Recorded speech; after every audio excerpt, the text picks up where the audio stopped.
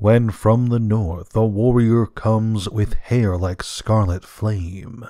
The hills shall rumble like beaten drums, a woman shall speak a name, and fire shall burn as the folk return to the hills from whence they came.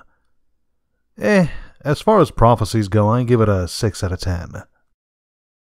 Our story begins in the dead of night, with Sonja only narrowly managing to escape from a Zamoran border fort after being framed for the death of its captain, Voss, by the fort's lieutenant, a man named Keldum. Sonja herself flees upon her horse into the wastelands east of the nation of Zamora, a harsh grassland broken up by hills and mountains and not much else. She is pursued, naturally, by Keldum himself, alongside a small company of soldiers and mercenaries. Among these men, those of note include Gevem, Keldum's right-hand man and confidant, and Peth, one of the mercenaries and a mystic who consults bones. And while Keldum can claim to his men all he likes that he pursues Sonja for justice, in truth, he hunts her out of ambitious lust and greed. He killed Captain Voss himself, desiring to take control of the fort, and now he hunts the red-haired swordswoman across the wastes, seeking to make her his grand prize. Some 3 days pass before Sonja spots the lights of a city to the south, which is strange considering how isolated this land is. After all, there's really not much around, just grass and hills. This city, surrounded by walls, is Elkad, and exhausted and seeing few options, Sonja decides to request entry. As she approaches the city gates, she is shocked to discover bodies, those of women, tied to posts and left to bleed to death. After she gains entrance to the city, Sonja learns from Sobot, the city's guard commander, that these women were sacrificed to appease the Earthfolk, the spirits or perhaps monsters that reside in the lands beyond Elkad. Dismissive of such needless sacrifices, but too tired to press the issue, Sonja holes up in the stables for the night, getting the first good sleep for some days now. Yet, in the darkness, out beyond the city walls, the approaching riders of Keldum's party were not the only threat. The voices of the Earthfolk called out, waiting and hungering. The next morning was as chaotic for Sonja as her initial escape from the border fort. Invited by Sobot to the garrison for breakfast, Sonja quickly found herself in a fight when some of the soldiers mocked and antagonized her. Blades were drawn, and Sonja had slain 2 of Elkad's warriors before the arrival of Hefe, the city's mistress, and her court wizard Mophis. Sonja, alongside Sobot, was in the process of explaining the fight to Hefe when, suddenly, Gevem arrives, having split off from Keldum's party and approaching Elkad by himself. Gevem accuses Sonja of murder in front of the assembling crowd, and before the red-haired warrior could so much as raise a blade in her defense, the wizard Mophis works his magic and Sonja's world fades to black. Meanwhile, elsewhere in Elkad, one of the temple maidens, a young girl named Tiamu, was in distress. At only 15 years old, Tiamu, named after a star of some significance to the city's culture, was deeply bothered by the rate of sacrifices made to the Earthfolk, and she was worried that she might be next. Hearing of Red Sonja's capture, Tiamu was reminded of an old tale, a prophecy laid down by a prophet named Muthsa, who spoke of a red-haired warrior from the north. Convinced that Sonja was this warrior of prophecy, Tiamu convinces her friend Sost, one of the apprentice priests at the temple, to cover for her while she visits the dungeons. Tiamu visits Red Sonja and helps the Hyrcanian escape her cell after Sonja slays the guard. Using a hidden passage, the two make their way up to the surface, where Sonja gathers supplies and a horse, then flees the city to the north. Tiamu, though terrified, elects for now to stay behind, hoping that merely freeing Sonja would be enough to deal with the Earthfolk. Naturally, the city is in a bit of an uproar over Sonja's escape.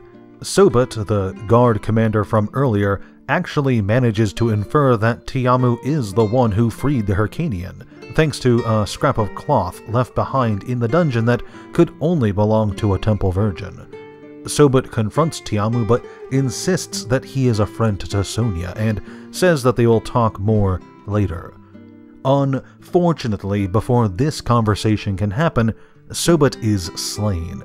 Gavim, who had been spying on him, convinces Sobut to follow him into an isolated area, then kills the commander with a blow to the head, pushing his body off a balcony to be discovered later.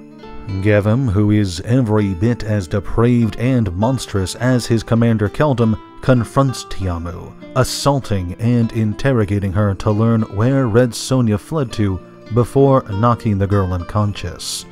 When Tiamu awoke, she was absolutely overcome with rage and grief, upset at what happened, how Gavim had defiled her, and convinced that she had sent Sonja to her death.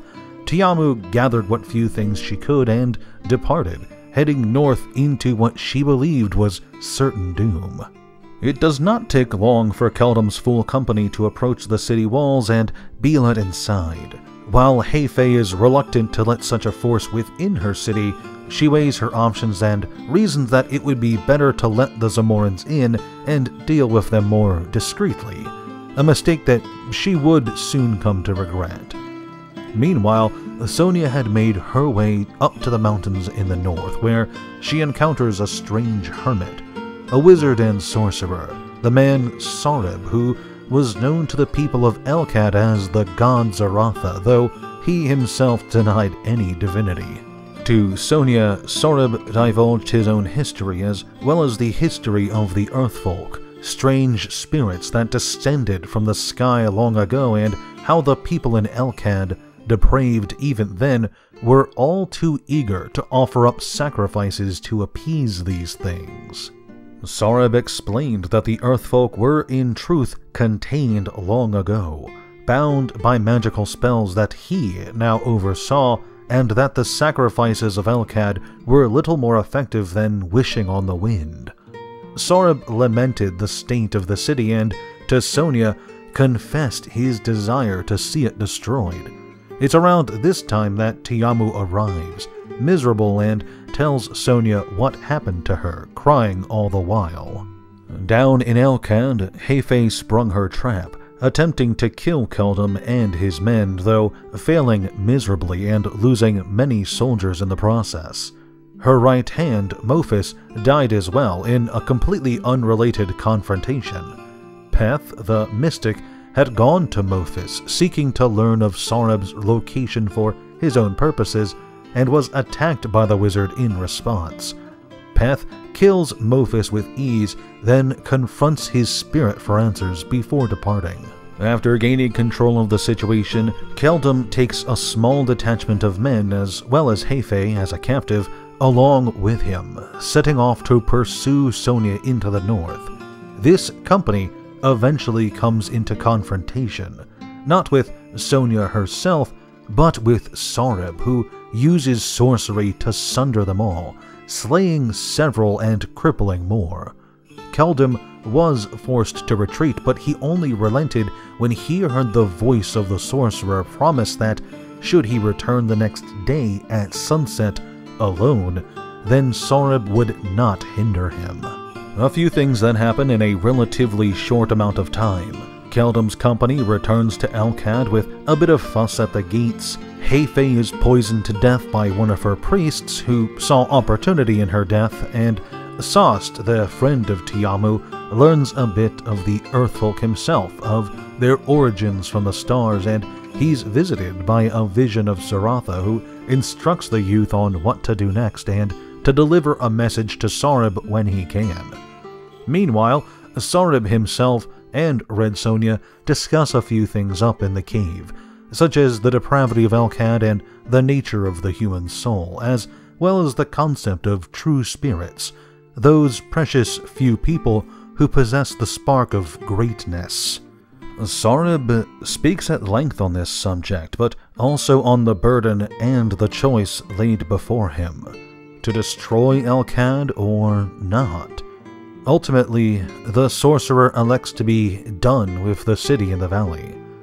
Using his magic, Soreb awakens Tiamu early the next morning, planting wisdom in her mind of powerful magical words and compelling her to take his wand and return to the city.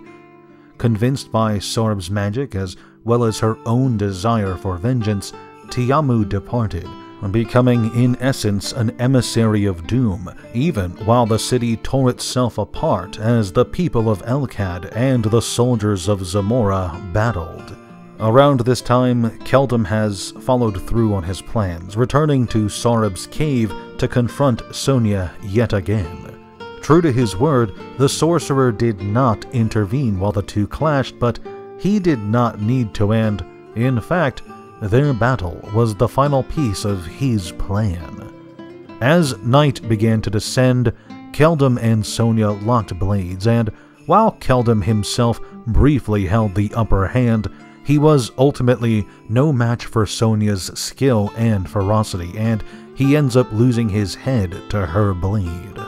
This, as it were, was the last thing Soreb required, the sacrifice of a true spirit, for that was what Keldum was, to appease the binds that held the Earthfolk. The spirits are released, flying forth in a maelstrom of crimson from Soreb's cave and down the mountainside, collecting the blood from Keldum's corpse and his head as they pass. This scene is, incidentally, what is being depicted on the cover art. I'm so glad that this is an actual event in the book because it is just odd to look at. These spirits, the Earthfolk, ravaged the entirety of Elcad, destroying all and consuming both blood and soul in a night of devastation before departing upward, returning to the stars. Only a handful survived the night. Sonja, Peth, who was beyond the city gates when the spirits descended, Tiamu and Sost, who were protected by the power of the wand, and Soreb himself, though the sorcerer nearly lost his life in freeing the Earthfolk. The book ends shortly thereafter with Sost delivering Zaratha's message to Soreb, Peth becoming the sorcerer's apprentice, and all of them sharing a brief meal together before Sonja herself departs, heading onwards to her next adventure. As far as second installments in a book series go, Demon Knight is a fine story, and it showcases even more of the world Red Sonja finds herself in. We learn that the sorceress and demonic forces at work here come from more than just the hells. Some descended from the heavens, a concept which will be visited again later on in this series. We see a bit more of Sonja's violent temper at play here. Sure, in the Ring of Akribu, she did slay a man near the beginning for mocking her, but that was only after he pressed her with blade. Here, it seems that she's almost raring to cut down anyone who insults her, though being tired from 3 days of fleeing on horseback may have had a role to play there. This is also the first story in the series where sorcery is, more often than not, on Red Sonja's side, with Soreb being an ally to the warrior for most of the book. In the sword and sorcery genre, magic and those who wield it are usually depicted as unrepentantly evil, and that's true often enough in this series as well. But here, in Demon Knight, we have an example of someone who uses their magic, well, not necessarily for good, but on the side of the protagonist. Make no mistake, Soreb does manipulate Sonja into slaying Keldum so that the Earthfolk can be released onto Elcad. As vile as the city was, he did ultimately use sorcery to end it. Still, Sarab is at all times on Sonja's side and did seem to care not just for her but for Tiamu as well, who he seemed to deeply regret getting involved in his schemes. Demon Knight does not tie in to the Ring of Akribu at all, so far as I can tell. There are no overt callbacks that I remember reading, and the story itself is largely contained to Elcad and Sarab's cave. This will be a recurring theme throughout the rest of the books, with each being a largely standalone story. I'm simply mentioning it here to get it out of the way, but these are all part of the same continuity, and I'll be talking about callbacks in future installments when they happen. Overall, just like the Ring of Akribu, Demon Knight is an enjoyable, quick read, and a story I highly recommend for anyone interested in the genre or the stories of Red Sonja. Thank you so much for watching this video. If you enjoyed, then please leave a like or share this video with a friend. If you subscribe to the channel and hit that notification bell, then you'll be alerted whenever I upload new videos. And of course, if you want to support me directly, head on over to Patreon. Patrons keep the channel alive with their donations and in turn get early access to my content. Thanks again for watching and have a great day.